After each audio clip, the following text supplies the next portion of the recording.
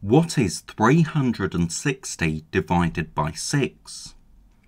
Well, usually to divide, we can count up in steps of the divisor until we get to the dividend, but it would take us a long time to count up in sixes until we reached 360.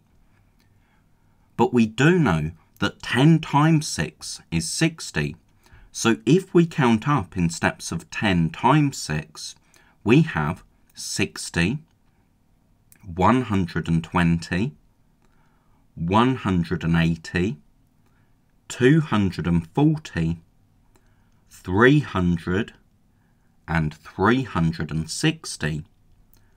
So because we counted 6 steps of 10 times 6, we really counted 60 steps. So 360 divided by 6 is 60. And if we know that 36 divided by 6 is 6, we know that 36 tens, so 360, divided by 6 is 6 tens. So 360 divided by 6 is 60.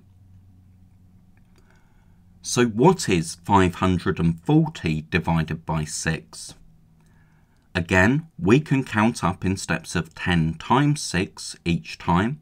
So 60, 120, 180, 240, 300, 360, 420, 480, and 560.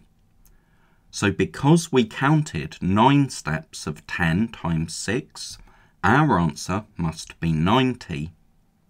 But we don't really need to use the number line, because if we know that 54 divided by 6 is 9, we know that 540 divided by 6 is 90.